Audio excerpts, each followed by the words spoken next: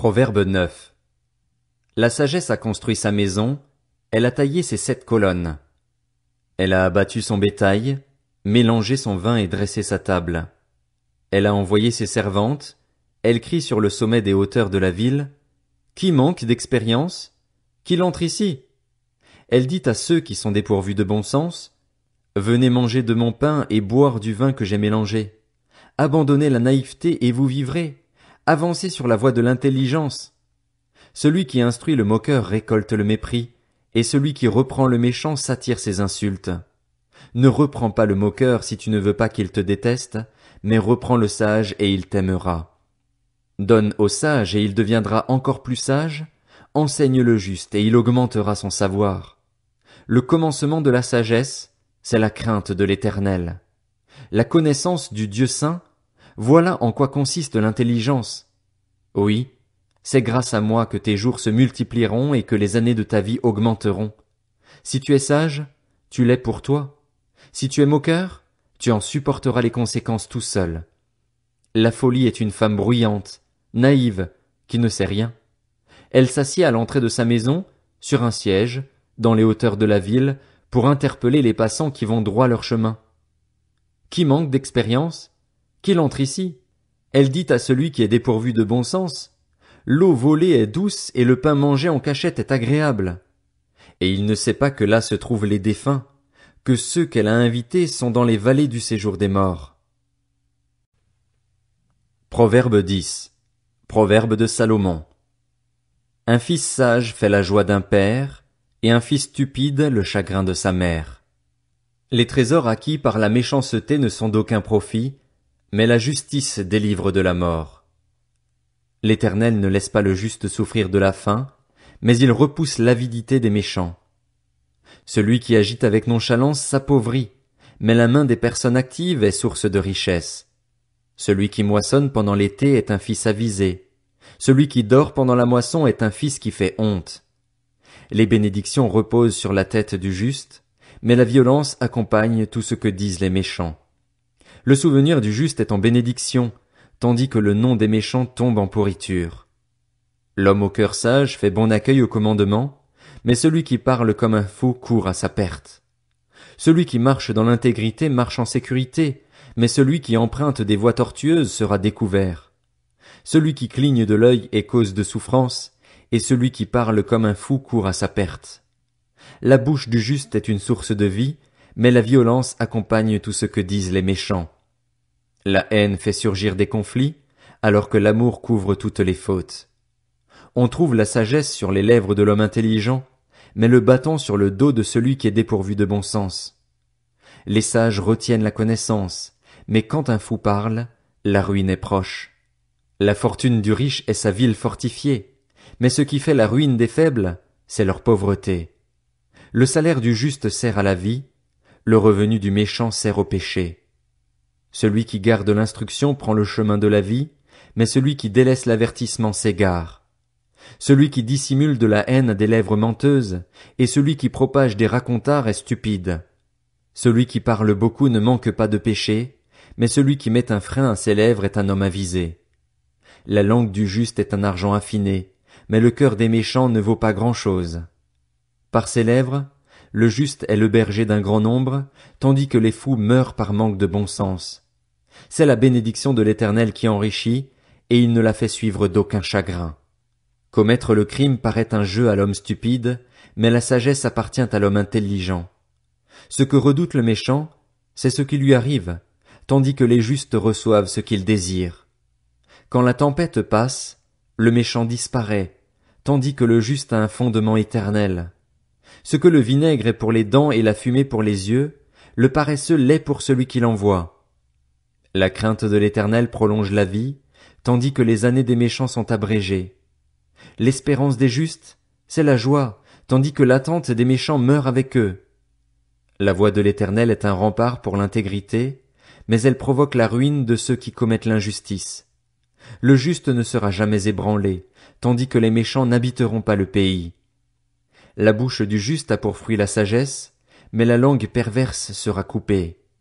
Les lèvres du juste connaissent la grâce, et la bouche des méchants la perversité. Proverbe 11. La balance faussée fait horreur à l'Éternel, mais un poids exact lui est agréable. Quand vient l'orgueil, vient aussi le mépris, mais la sagesse est avec les humbles. L'intégrité des hommes droits est leur guide, mais les tromperies des traîtres causent leur ruine. Le jour de la colère, la richesse ne sert à rien. C'est la justice qui délivre de la mort. La justice de l'homme intègre rend sa voie droite, mais le méchant tombe par sa méchanceté. La justice des hommes droits les délivre, mais les traîtres sont prisonniers de leur avidité. À la mort du méchant, son attente meurt avec lui.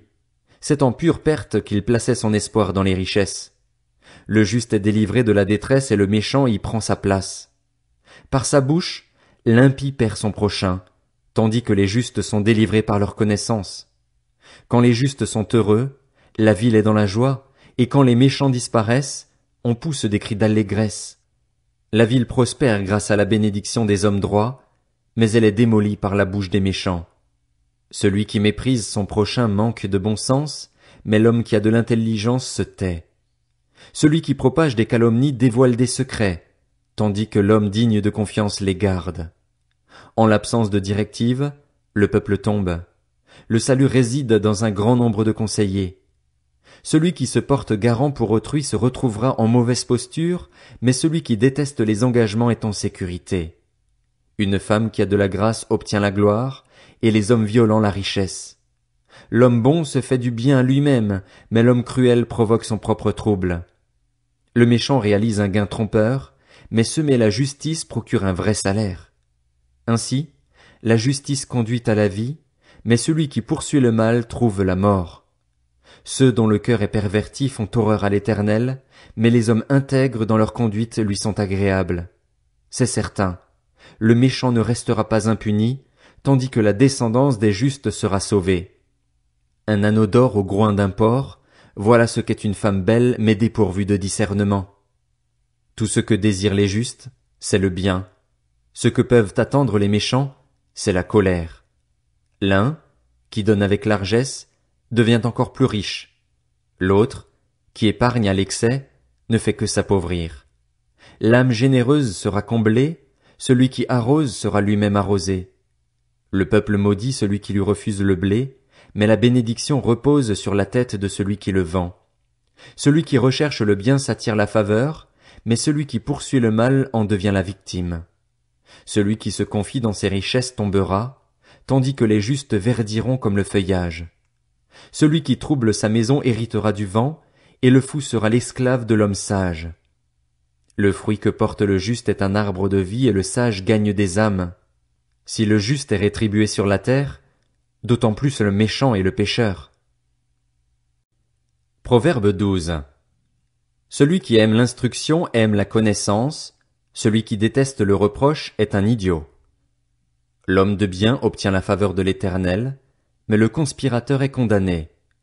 L'homme ne s'affermit pas par la méchanceté, et le juste ne sera pas déraciné. Une femme de valeur est une couronne pour son mari, mais celle qui fait honte est comme une carie dans ses os.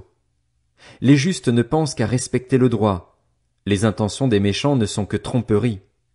Les paroles des méchants sont des embuscades meurtrières, tandis que la bouche des hommes droits les délivre. On renverse les méchants et ils ne sont plus là, tandis que la maison des justes reste debout. Un homme est estimé en raison de son bon sens, et celui qui a l'esprit pervers est l'objet du mépris. Mieux vaut être de condition modeste et avoir un serviteur que de faire l'important et de manquer de pain. Le juste connaît bien son bétail, mais le cœur des méchants est cruel. Celui qui cultive son terrain est rassasié de pain, mais celui qui poursuit des réalités sans valeur manque de bon sens. Le méchant convoite la part des hommes mauvais, tandis que la racine des justes est généreuse. Le péché des lèvres prend l'homme mauvais au piège, tandis que le juste peut sortir de la détresse. Grâce au fruit de la bouche on est rassasié de bien, et chacun sera récompensé de ses actes. La voie qu'emprunte le fou est droite à ses yeux, mais il est sage d'écouter les conseils. Un fou manifeste immédiatement sa colère, mais celui qui couvre un affront est un homme prudent.